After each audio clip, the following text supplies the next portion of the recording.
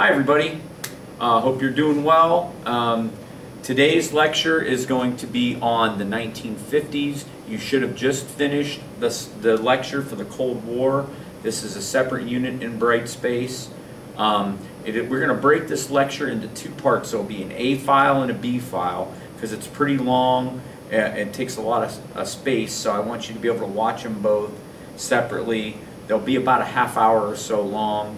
And we'll see how it goes. Okay, well, let's get started. We're moving into the era of the 1950s. I talked about in the Cold War lecture. The 1950s is the era of prosperity in America. We've come out of the World War, recovered from the war. The economy is good.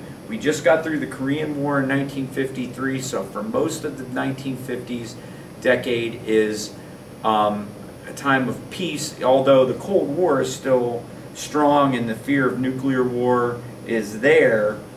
As we're going to talk about, everyday American life is a lot different than it was in the 40s, and definitely a lot different than it was during the Great Depression. Okay? So here we go. Our friend Norman Rockwell, remember we talked about, showed a lot of his paintings in the World War II era. This one's called GI Homecoming. Here you see the soldier coming home. Mom is excited to see him. Dad's up on the roof. Everyone, the brothers, sisters, running out to greet him. Soldiers getting a hero's welcome coming home. During the 1950s, the U.S. was producing half of the world's goods. Half.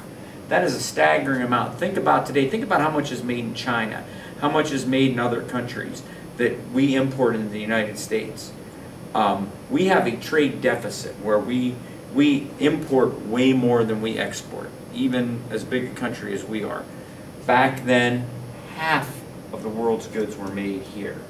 It was a booming time for industry in the United States.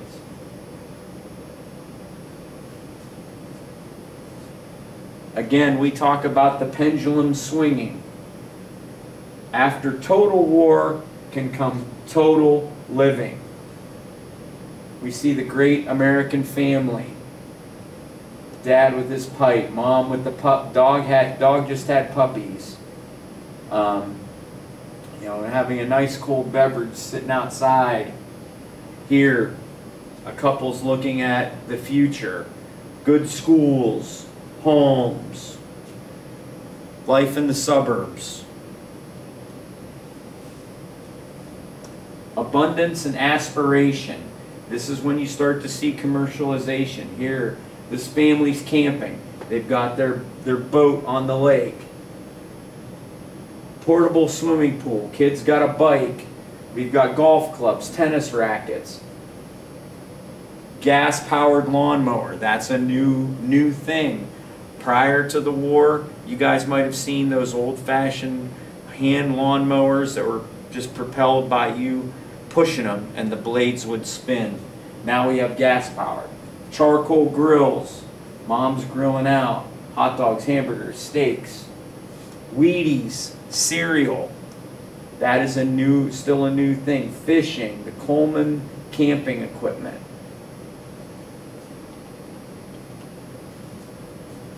The gross national product, we've talked about that before. That is what the amount of goods a country produces in billions of dollars.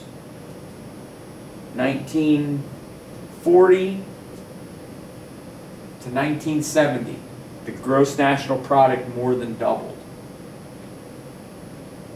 Actually doubled by the time we get to 1960. So at the end of the 1950s, the gross national product more than doubled. 49.3 million automobiles registered in 1950s. By the end of the decade, 73.8 million. This is the number of registered automobiles. You see the big dip during the war because the automakers weren't making cars. They were making tanks, trucks, and planes. Then you see the production go up. These are auto sales, 1940 to 1970. This is we're worshiping our cars. America is becoming a car culture. People are moving to the suburbs. This is one of the first jet fighters. World War II, we had the propeller planes. Now we're into the jet age. This is the F-86 Sabre fighter jet. See the nose on that, the styling. This was the World War II P-38 Lightning fighter plane. Had this unique double fuselage with the tail fins. Tail fins. Think about that. We're getting into any of you like 1950s style cars? Was the inspiration for tail fins on automobiles. Look at these cars. These are 1950s cars. Plymouth. This is, I believe, this might be a Cadillac. They have these long, big boats.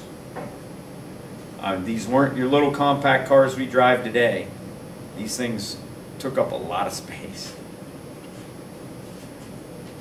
Cadillacs with bumper guards, known as Dagmars.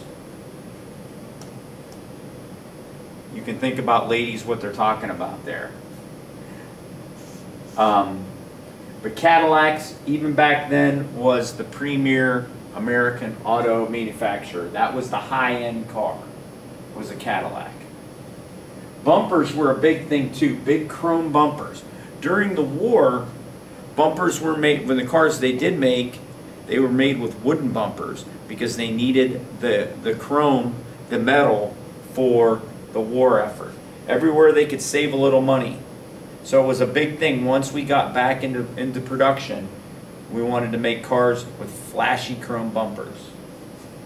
Life magazine. Dagmar was one of the first female stars. You can see from her appearance where the bumpers came from. Sputnik, we talked about that. The Soviets launched the first satellite in 1957. Hoover vacuum cleaners. The Constellation vacuum cleaner. What does it look like? Looks a lot like Sputnik, right? The inspiration, using space, the future. That is how companies marketed their goods to get people to buy them. Think about the future. Futuristic 1950s furniture. A big departure from the style of furniture from the 40s and beyond. These tables with the sleek lines. Not real big overstuffed furniture. More stylish. Here's an ad. A couch going on up into space. Astronauts carrying a couch. Now remember, at this point, we haven't sent anybody into space yet. This is what they're assuming astronauts are going to wear when they go into space. You start to see in the 1950s, you start to see TV movies and TV shows based on outer space travel. It's a new thing.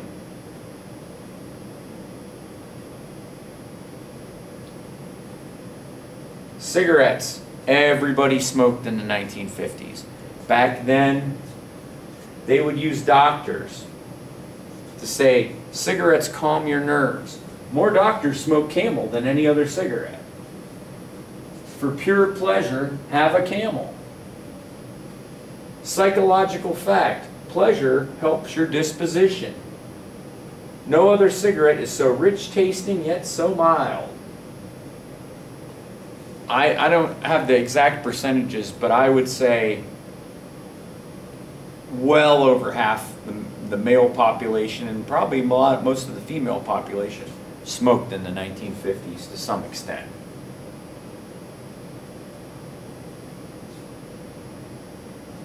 There was a big debate over, we have the clash of cultures, the Soviet Union and the United States, East versus West.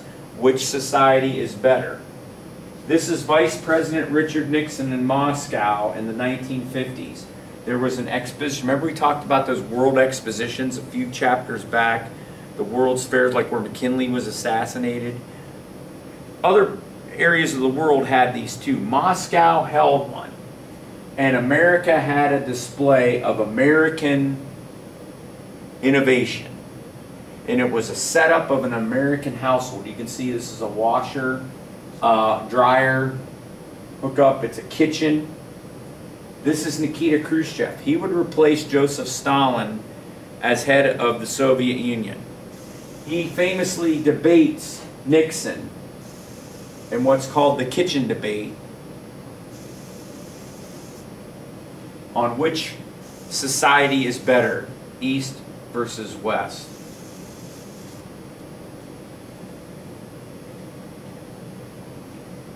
This is something else that will propel Nixon into national prominence, because he stands toe-to-toe with the evil Khrushchev defending the American way.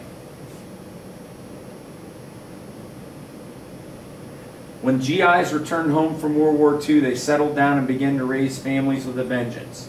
This is where we have the generation, your grandparents' generation, my parents' generation, is called the baby boomers. You've heard that term, boomer? That's where it comes from. When the GIs came home, they settled down and began raising families with a vengeance. The number of babies born annually increased from 2.8 million in 1945 to 4.3 million at the height of the boom in 1957, before declining sharply after 1965. That's when the baby boom generation ended.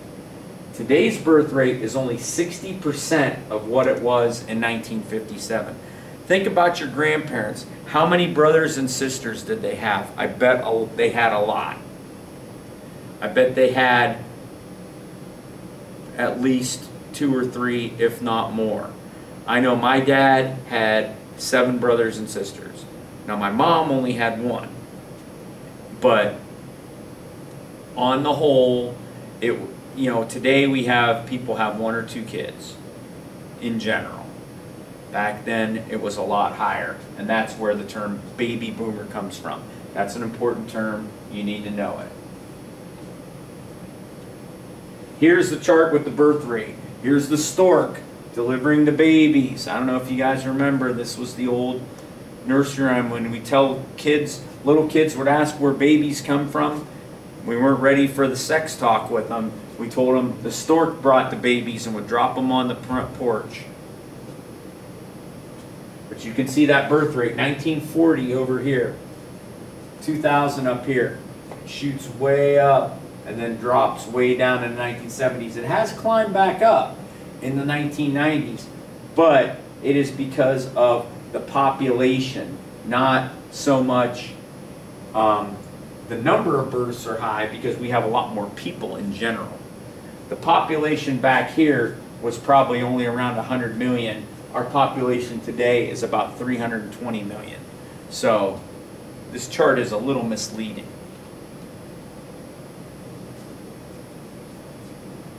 The baby boomers would be our largest generation ever. Angel baby. As toddlers, boomers were already changing America.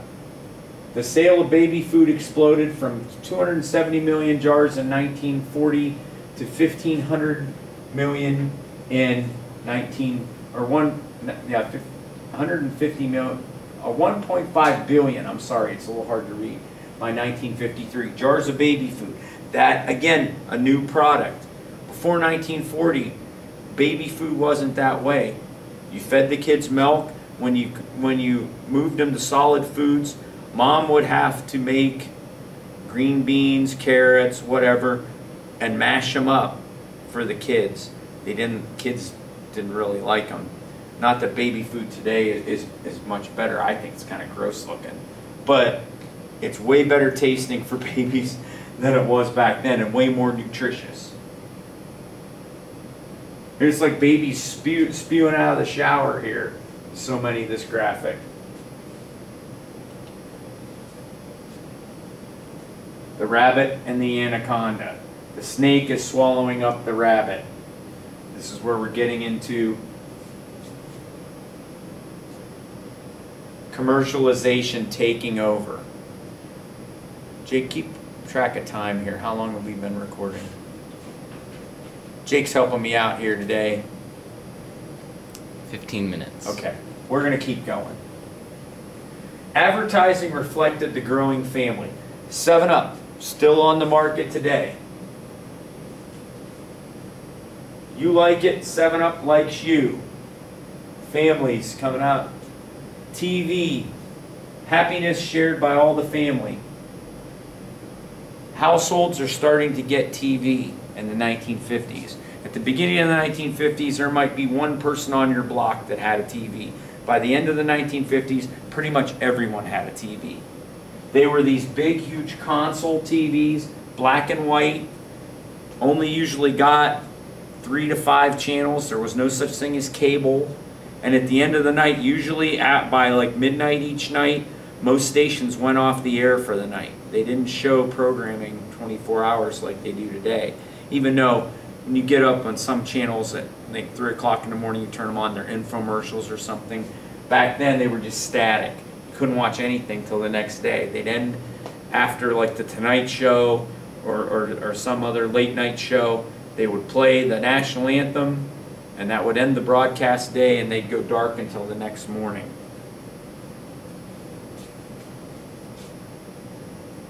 The 1950s is also considered the most affluent generation ever. People could afford to buy things. People were making money. The GI Bill allowed millions of returning soldiers to go to college, to get good jobs. Factory jobs were huge. Because remember, I said at the beginning, half of the goods produced in the world produced by America. Steel mills were booming. My dad would go to work in the steel mill in the late 1960s. But in the 1950s, they were really going strong. My grandfather made, I had one grandfather that was a farmer. Another grandfather worked for a company called General American. They made railroad cars for box cars, which was still, as it is today, trains move a lot of our goods. Fun, fun, fun. Boomer children created an incredible demand for their favorite toys. From Slinkies, we still have Slinkies today. The springs, you can make them walk downstairs. To G.I. Joes, cowboy outfits were the popular thing for boomer boys. And in 1950s, 1957, 350,000 Barbie dolls. Barbie is invented in the 1950s. These are the first generation, as I said, raised with television. Older baby boomers are the last Americans to remember life without TV. My mom. My mom remembers what it was like when they did before they had TV. She was a teenager when they got their first TV. Boomers were raised on shows called Howdy Doody, was a kid's show. Ozzie and Harriet was one of the first sitcoms. Like we have sitcoms today, half-hour shows of the American family. And this was a habit they passed on to their kids, and the television age was born. We didn't have cable. We have antennas. You still see antennas on some houses today. My house, I still have one of those giant antennas on the side of my house. It was never taken down, and frankly, it's going to be a pain to get it removed, so I just leave it up there. But that's how people got their signals. They were broadcast over the airwaves, like radio. They didn't have cable. But it allowed them a good antenna. You could pick up the stations in Cleveland.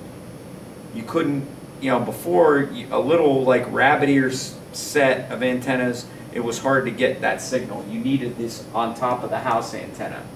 1950s, 3.1 million TV sets.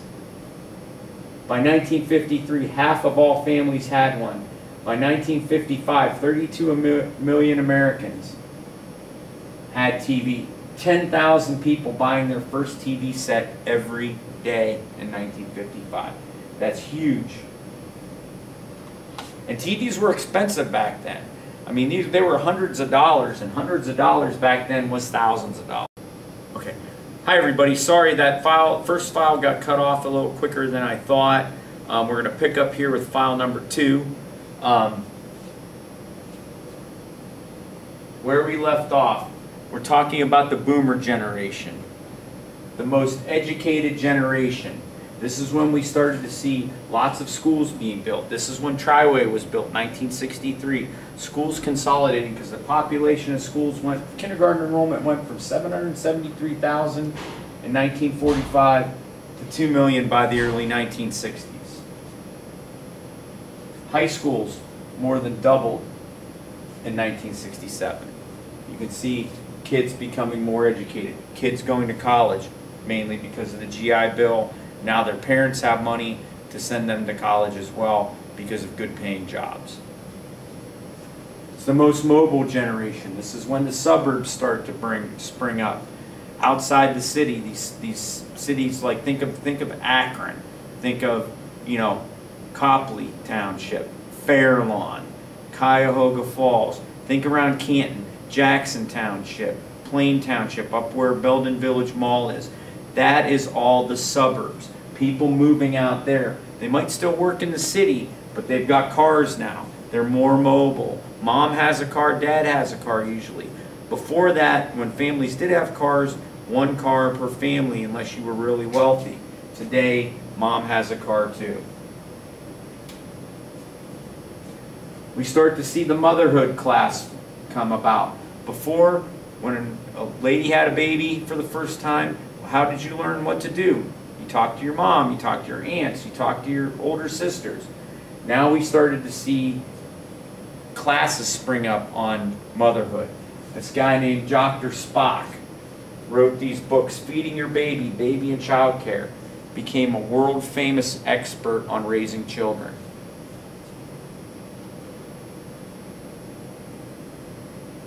Baby boomers were a self-conscious generation. They thought they were going to control the world. Here was a book was called The Boomer Century. They thought it would last 1946 to 2046. See, I'm a boomer, they're proud. Boomer Bibles, the generation that changed the world. But we're also afraid of apocalyptic war. If an A-bomb falls, what do you do? I wish I would have put this video on there. Some of you may have seen it if you had Mr. Pomfret with Yertle the turtle, duck and cover. They told kids when there was a threat of a nuclear bomb in school, hide under your desk. Like tornado drills. Get to the lowest level, hand over your head. It's not going to do anything, but it provided some peace of mind that you could survive a nuclear war. Schools and other government buildings had basements that were designated fallout shelters. Shreve, I think there used to be signs in Shreve that said a fallout shelter. You were to go, if there was a warning of an imminent nuclear attack, everyone in the town would rush to the school, hide in the basement. Your best chance of surviving. Probably wouldn't survive, but it was your best chance.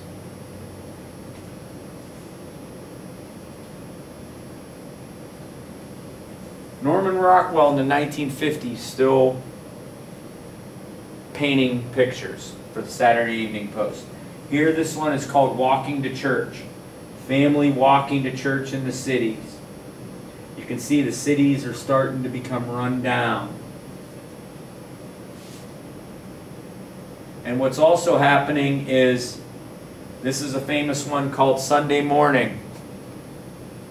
Mom is trotting the kids off to church. They're all in their Sunday best. Dad's hiding with the newspaper in his pajamas and bathrobe and slippers. He's not going to church. We started to see this, women taking the control of the religious upbringing of the children. The men, that's not Dad's job. Dad works hard. He wants Sunday off. The Federal Highway Act of 1956 created the National Interstate Highway System. President Eisenhower, they called this the Eisenhower Highway System. You can see all. Okay. The Federal Highway Act of 1956 created the National Highway System. You guys are all familiar with the interstates, with the blue and red signs. I-71, you go to Columbus. I-77 is what runs from Cleveland down through southern Ohio, goes all the way down into West Virginia. I-80, the Turnpike. I-90, I-75 up in Michigan. This is the Eisenhower Highway System. It's named after President Eisenhower, because he was the one that pushed for it to come into play. Just grab my mouse.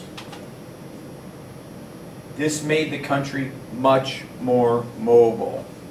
You could get on these highways, you know, from Cleveland to Columbus in a couple hours, where the old way on Route 3 was the old route to Columbus. That's why it's called Old Columbus Road. Could take you 5 hours back in the day with the condition of the roads back then.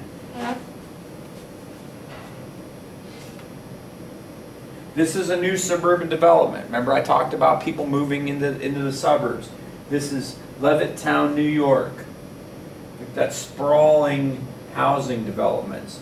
These little houses popping up everywhere that people could afford. People could afford houses. They don't have to live in the tightly packed cities anymore. During the 1950s, 6 million whites moved out of the cities, while 4.5 million non-whites moved in. This was the mass exodus to the suburbs by white people, and we saw African Americans and other races moving in. U.S. population living in the suburbs. In 1920, it was only 17%. By 1960, it was 33%. It's a huge jump in population living in the suburbs. You can see the family station wagon with the boat. Extra car over here is probably mom, or probably dad's car, and mom drove the station wagon every day to haul the kids around. Here's the family and these moving into their first house in the 1950s. This is where we first saw Southdale Center in Minneapolis, the first climate-controlled indoor shopping mall. Another new invention because of people living in the suburbs.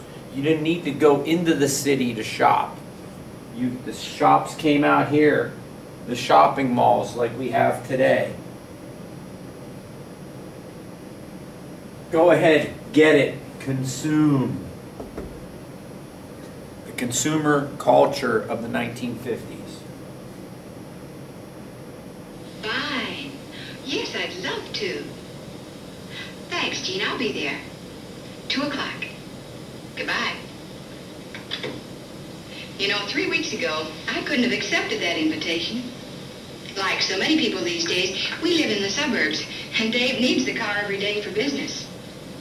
When he was gone, I was practically a prisoner in my own home. I couldn't get out to see my friends, couldn't take part in PTA activities. I couldn't even shop when I wanted to. I had to wait till Thursday night after Dave brought the car home. But that's all changed now. 3 weeks ago, we bought another Ford. The new, low-price, custom-line Victoria. Isn't it stunning? Dave has it all to himself. And I now have the ranch wagon all to myself. It's a whole new way of life. Now I'm free to go anywhere, do anything, see anybody anytime I want to. It's only good common sense. Why be stuck with one expensive car when you can enjoy all the fun and freedom of 2 fine Fords? So you can see the housewife gets her own car, makes her mobile, more independent.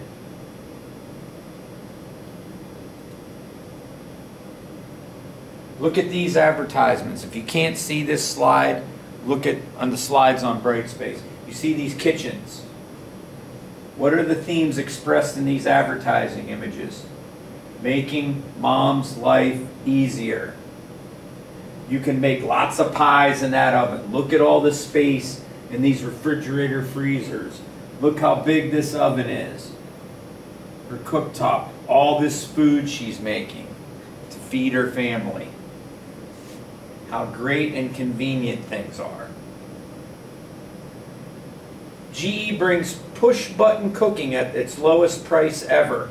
Electric ranges. Before this, stoves were gas. Ovens were gas. Electric was the wave of the future. New wonders included dishwashers, garbage disposals, clothes dryers, processed cheese, Scotch tape, and frozen orange juice. Stuff we think of as grand. Scotch tape. Didn't have this back then. Until the 1950s. Where would we be without Scotch tape? In the beginning of the 1950s, TV couples lived in city apartments. This is Lucille Ball. Lucy and Desi and her husband Desi Arnaz. They were the Lucy show was the big show of the 1950s. This was the Honeymooners. Jackie Gleason, famous comedian. Ralph Cramden and his wife. I think this might be Father's Knows Best is the one down here. I'm not sure who this is. But they all lived in the city. The characters, it was city living, city apartments. By the end of the 1950s, situation comedy showed clean-cut suburban families. This is Father Knows Best. Leave It to Beaver. These were the famous TV shows of their day, where you guys watch, Modern Family, or the Goldbergs, or Big Bang Theory. That is what sitcoms were back in the 50s, and they were all family oriented. 1950s advertisements, still very chauvinistic to women. Pall Mall cigarettes, Girl Watcher's Guide. See this guy seeing this girl go by? And Campus Type 2. Pall Mall's natural goodness is so good to your taste. Don't let this girl's costume fool you.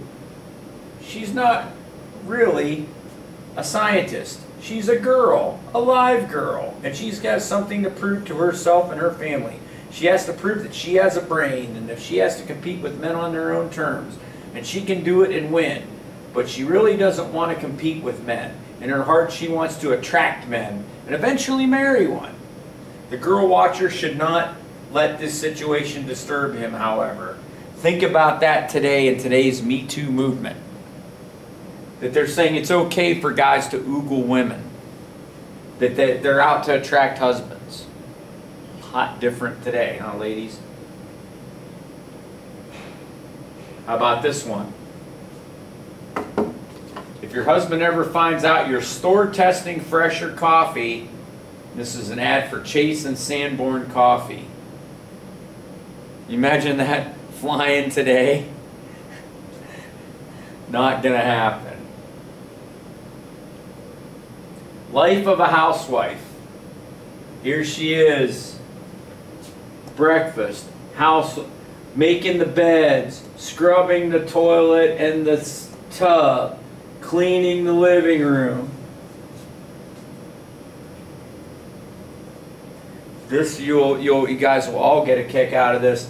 This was printed in Housekeeping Monthly in 1955. The Good Wife's Guide. Have dinner ready, plan ahead, even the night before, to have a delicious meal ready on the time of his return from work. Prepare yourself. Take 15 minutes to rest so you'll be refreshed when he arrives. Touch up your makeup. Put a ribbon in your hair and be fresh looking. He's just been with a lot of work-weary people than these ones that are shadowed up. Be a little gay and a little more interesting for him. Gay means happy. His boring day may need a lift, and one of your duties is to provide for it. Gather up school books and toys. Over the cooler months, you should prepare and light a fire for him to unwind by. Your husband will feel as he has reached a heaven of rest and order, and it will give you a lift too. Prepare the children. Take a few minutes to wash their hands and faces if they're small. Comb their hair. Change their clothes. They are little treasures, and he would like to see them playing the part. At the time of his arrival, eliminate all noise of the washer, dryer, and vacuum, and encourage the children to be quiet. Be happy to see him. Greet him with a warm smile and sincere desire to please him.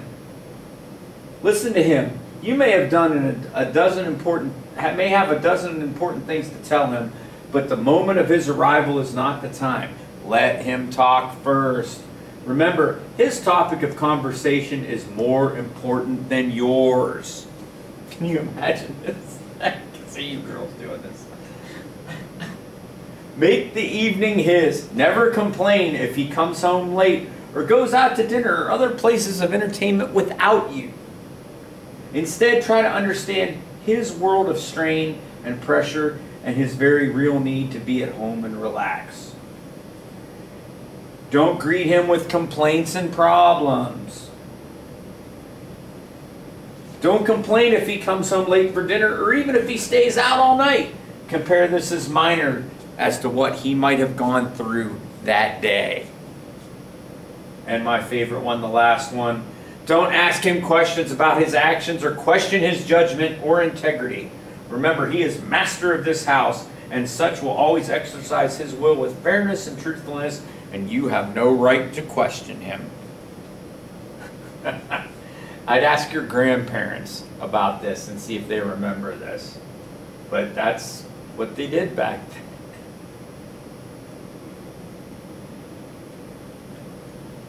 But then we started to see movies change. Audrey Hepburn, the it girl of the late 50s, very beautiful lady, great actress. Breakfast at Tiffany's was her famous role. Then we also had Marilyn Monroe, the sex symbol of the 1950s. Big thing for women were tranquilizers. Thorazine, Malpram, the emotional threat hold. They used to call them mommy's little pills to relax them. These drugs to get through the day turned out to be not a good thing. 40 million prescriptions in 1957. But then there was this age of prudery. Anthony Comstock was in the early 1900s. Found the New York Society of the Suppression of Vice. Vice means anything bad in social society. Drinking, gambling, prostitution, sex, anything like that.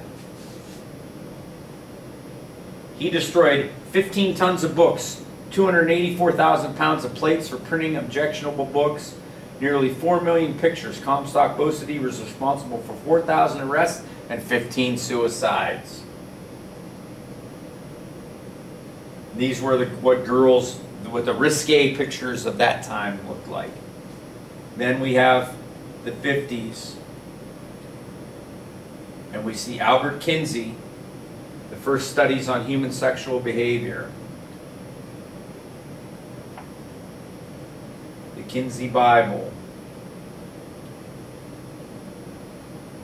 Christine Jorgensen, the first sex change operation in 1952. That's what she looked like.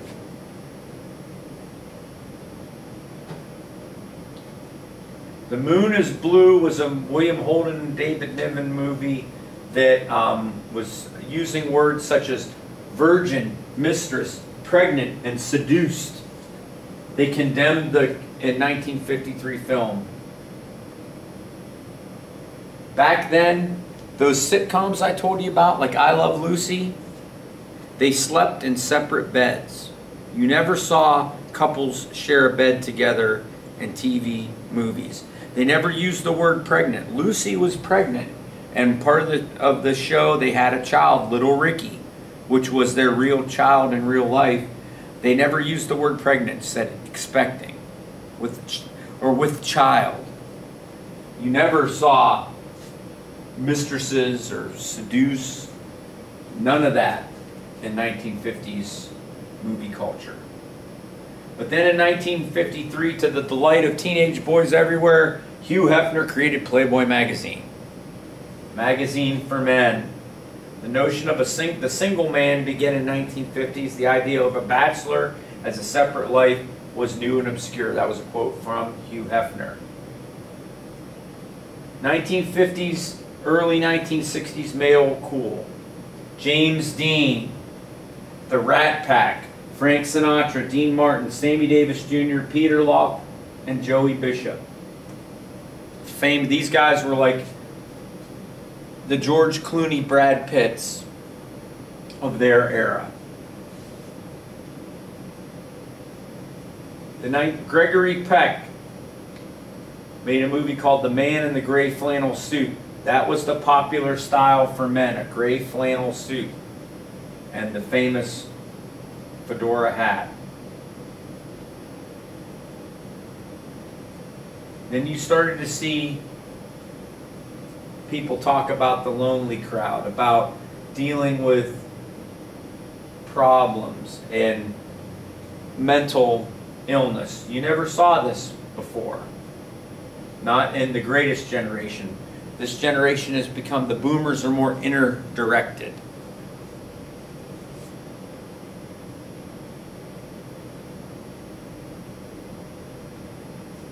Tobacco, still catering to the youth market. More vintage tobacco makes Philip Morris popular with younger smokers. Younger people smoking, targeting youth. And then we have the teenage culture, the rock and roll era. The term rock and roll was coined by DJ Alan Freed in Cleveland, Ohio. He hosted what was called the Moondog Coronation Ball in the Cleveland Arena, where the biggest acts would come and play. Boomers were the first teenage consumers, spending over $12 billion of their own money in 1964 on cosmetics, pimple cream, and records. Back then, vinyl records were how you listened to music. Mad Magazine comes out in the late 1950s. Record shops. This was the place where you went to listen to the newest music, where you bought your records. Didn't have internet, didn't have streaming. Had to go to a store to buy music. And this is where kids would hang out. Rock and roll. Elvis Presley, Jerry Lee Lewis, Little Richard. I would normally play this for you, but I don't want to take up the time on the recording. But this is Elvis, I'm All Shook Up, the lyrics to his song, I'm All Shook Up.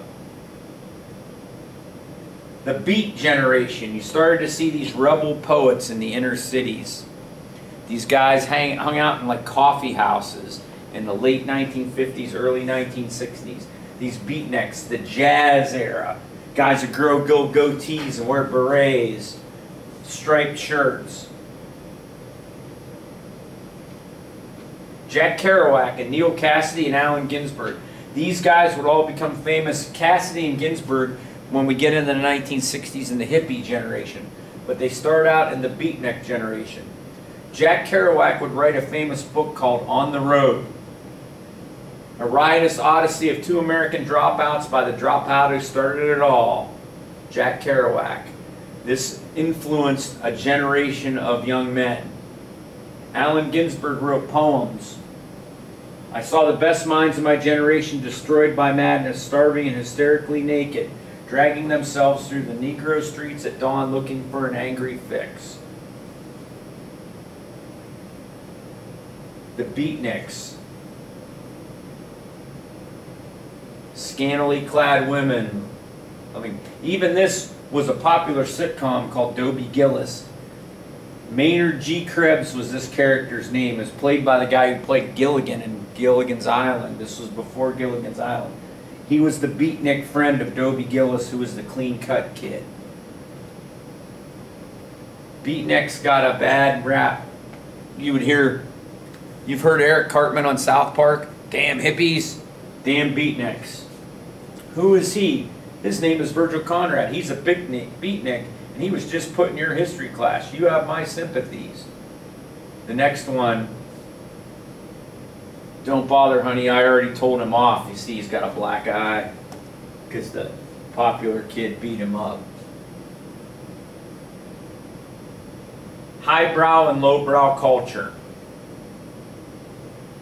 If you're highbrow, you got the high head. you're into the high fashion. You drink fancy wine, you're into sculptures. When you get down to lowbrow, you're a beer drinker. You listen to rock and roll, you don't listen to classical music. You shoot craps instead of playing gin. You're into art, you're down into the lodge, hanging out at the lodge.